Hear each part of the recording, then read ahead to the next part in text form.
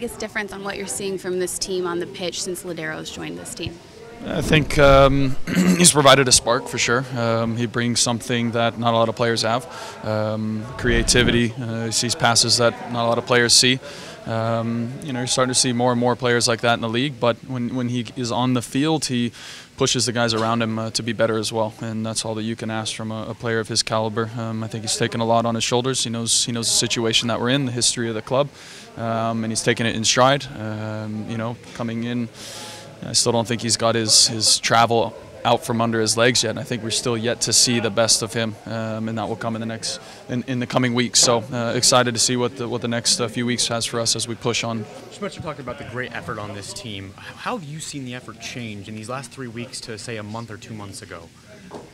To be honest, I thought that the effort was there. We were creating chances before, and it was a matter of finishing chances. If you go back, 1-2 months ago, we're getting opportunities. It's just a matter of banging them away, and little things can change the course of a season.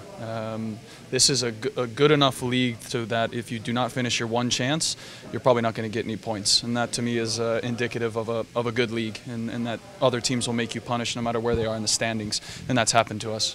So credit to the guys banging away a few chances, and it gives everybody confidence. It takes some pressure off the defense, and we're at home, so number one, we want to get a win.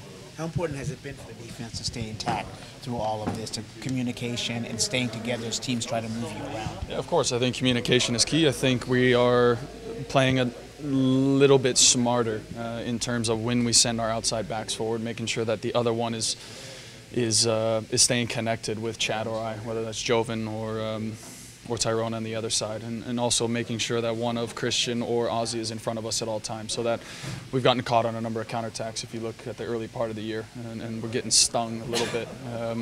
So in saying that, playing a little bit more conservative, but not even conservative, just a little bit more smart in knowing that we can still send one forward as long as we keep the other one back, and that has paid dividends in goals against. Is it fair to say the defensive play of the two midfielders you just talked about is something that's underrated right now and that's helped in this resurgence? Yeah, of course. I think, listen, you bring in one guy, sometimes it can spark. You bring in a new coach, it also ignites a flame under the whole group. So I think everybody is re-energized.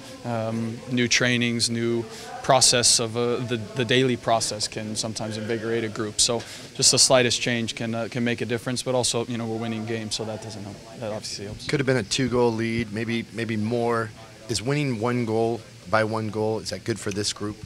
Yeah, I mean, obviously, if you ask around, it should have been 2 or 3. But at the end of the day, results are going to come different ways, and we've got to find a way to do it in certain circumstances. So now the test is if we go behind, can we come back and win a game? If we get it to a tie, can we then push and get a result? So the wins have to come in different ways to find ourselves in a good position. So we'll take this one tonight. Obviously, see what we did well, see what we didn't do well, and move on to next week.